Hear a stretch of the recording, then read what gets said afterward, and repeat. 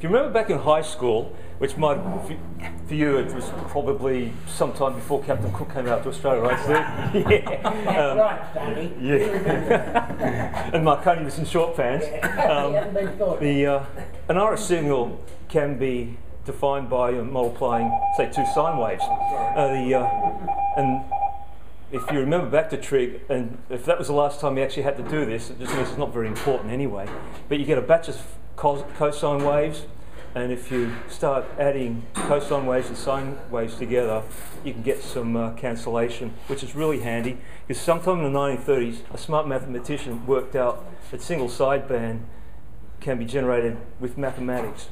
And once you can do that, you can get the sound card and the PC to do all the boring number crunching, which in the past we've had to do with audio phasing arrays and all-pass filter networks and other things to get our single sideband right. It wasn't until the 1950s that after the war, a whole lot of people were starting to use their old ARC-5 transmitters and a few other war surplus things and made phasing, SSB phasing transmitters.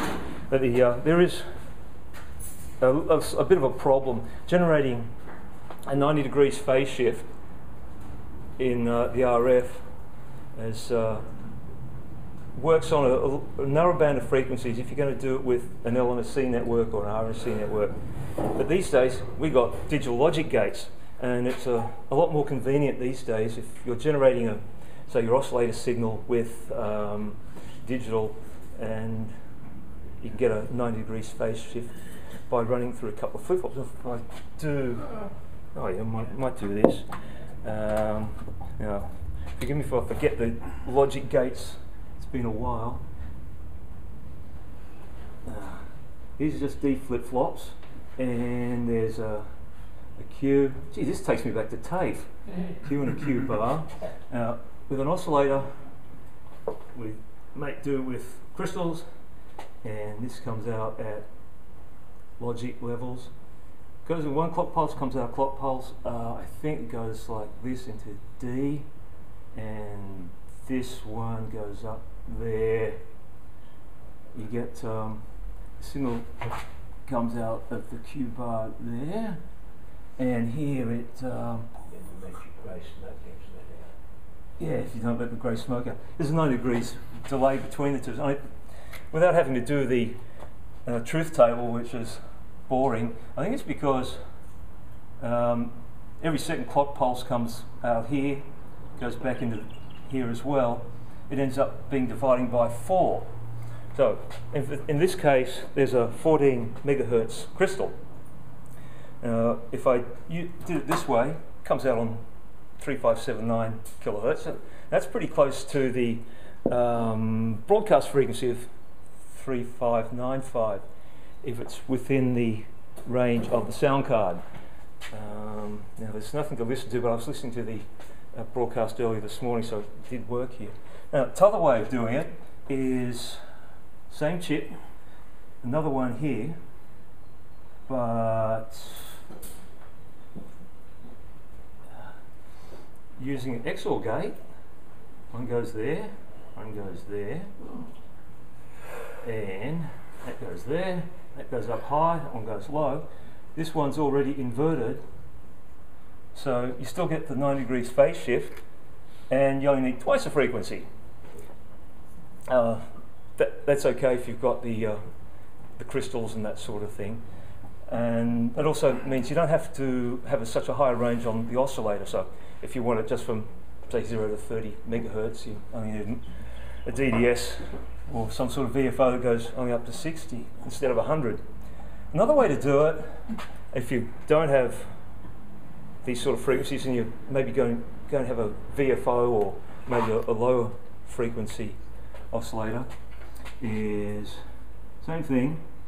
But if the amplifier is 50 ohms output, you can have a resistor, capacitor, it's an output, and capacitor, yeah, resistor down here, 50 ohms. Now if XC equals 50 ohms, and this is 50 at the frequency of operation. So let's say it's back to 40 meters, this is 50 ohms. This is about 470 PF, and so is that. And of course, this is also 50 into the amplifier you get at the other end. And here's a 90 degrees phase shift here. So we've got the 0 degrees and 90 degrees, and that's what's referred to as the in-phase component. This one's the quadrature component because it's 90 degrees out. The first SSB transmitter I built years ago, similar to that, and it was okay for about 500 kilohertz. Yeah. Because I did it at 9 meters, yeah, and then beat the resulting signal to the appropriate 20 meters band. or 40, or 80 meters and 20 meters, did you? Oh, I had all bands. It was a band switch with a crystal for each band. Yeah. And that's the disadvantage of doing it with an RNSC. You're relying on the reactive components being the same as the resistive ones, and that only gives you a narrow range. So maybe what sort of spread? What's the tolerance on phase shift?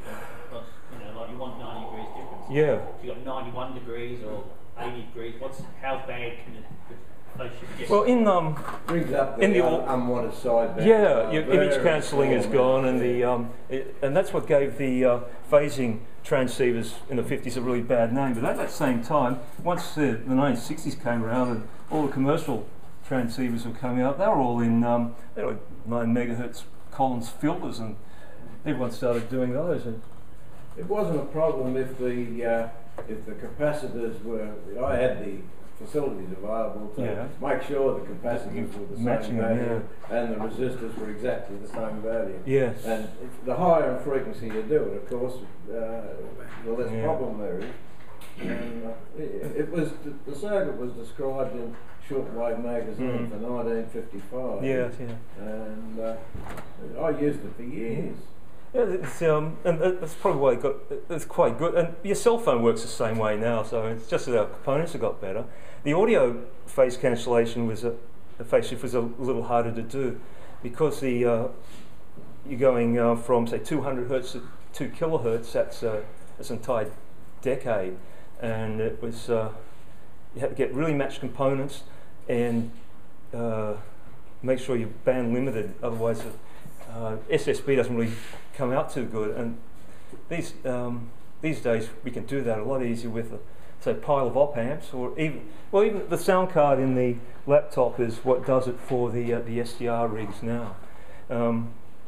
With the Genesis in the nuts and bolts version of it, I think it uses an SI570 oscillator. Yes. Yeah, that's a programmable one, so it doesn't work like a VFO.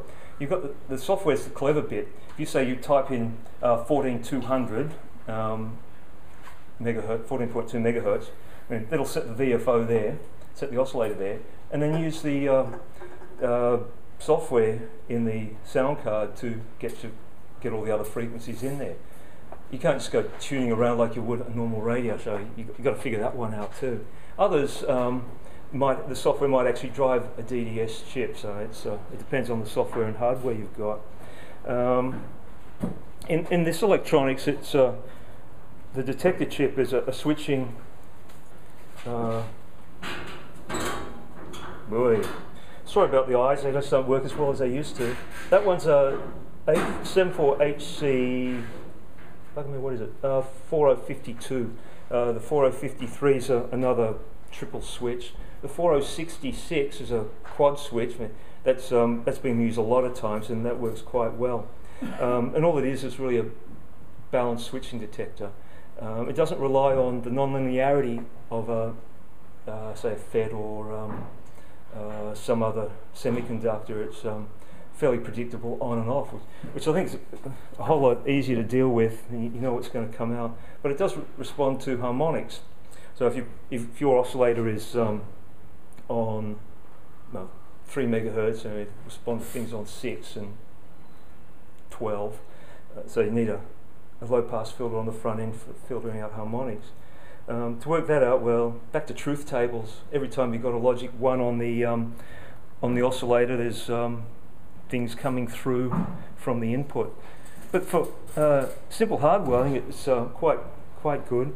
And for generating the SSB signal, it's really the same thing. Same electronics. There's a couple of op amps, the switching chip, and then after that it's off to amplifiers to the antenna, and it's the laptop or the PC sound card which does all the work. It's not much I can think of. It's not the same problem with the Genesis, does it? Unless you get the two signals being exactly the same amplitude, yeah. Any trouble? Yeah, and I've actually found that this morning watching the 40 metre AM broadcast.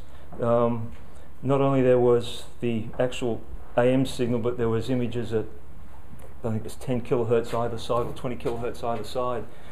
So you do have problems with high signal levels, but you do have to match the amplitudes of the left and the right, or the I and the Q signals. Otherwise the sound card's not going to be able to balance, get the image cancellation.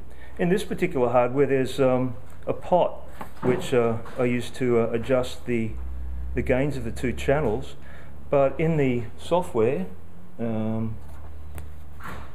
okay, it's the one called SD Radio by I2. I have that written down there. Come back. It's shut down. Never mind. Oh, there it is. Yeah, it's freely available on the internet, but there's AGC on it, so it didn't matter what I did on the pod. It still worked it out. There are other software packages. There's the DRM software, which was used whenever there was DRM shortwave broadcasting. That worked okay. DRM finished, is it? Died in this country, but the Chinese and Indian governments are going for it, and there's 2 billion customers there. So if that goes ahead, there'll be a few. But Radio Australia had to dump it. Now, if I go back to well, they don't have the same internet connectivity as we do. No, Yarrick. I thought that was like D-Star, where you had to actually pay for the software and it wouldn't work for free. Yeah, yeah, I heard that. One guy, there's only one guy that actually wrote it, but I think there were a couple of versions out. Okay, the one called SD Radio. Wasn't there a VK5 was writing one? Yeah. It might be cool. What if this will work? Oh, it'll work. Oh, I'm not too good with these technical things, newfangled thinking boxes. Hang on. What's the button that says that? Okay. Right. Whee! Okay, well, if I've got a battery, you might just gas it up a little, but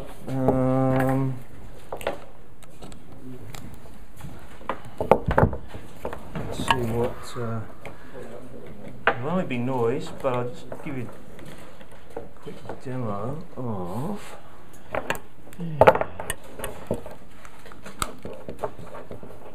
We'll probably only see just noise here.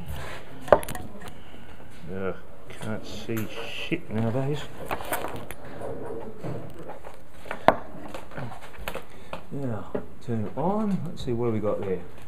Bad sound card device. Oh, really? There we go.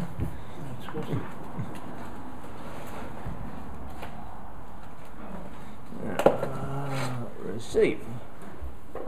Righty ho. Now, what's this thing right here, I wonder? Couldn't have been too important. But anyway, the you can set the bandwidth on this thing by come back.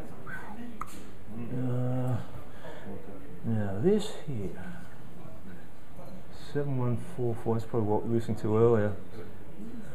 Oh, I can't hear anything on that. Never mind.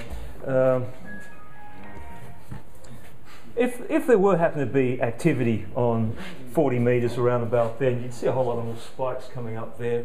You just move the cursor along the place until you actually find something. And it doesn't have to be. I've watched signals at are even not much more than even this level, and it's quite, you can hear it quite well. It's a common program. Yeah, it's Alberto i2 PhD. You can download it off the net. It's it unzips from a meg, I think.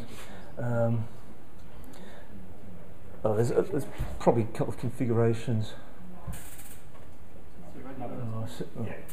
Let's see, sound card. Well, I'm using that thing. I was hoping to get to a point where you didn't have, all you had to do was plug a cable into the laptop and you'd be away, maybe portable. But a lot of these things, they don't get, you've got to need sound card inputs and sound card outputs and RS-232 inputs. So I think my dreams of having a compact digital station is wasting my time. Anyway, if that's probably all we're going to say about this. If anyone's actually interested in the nitty-gritty, come and see me and I'll give you some details. But all this information is quite easily available on the net because that's where I got it. Yeah. Okay, we'll shut this sucker off.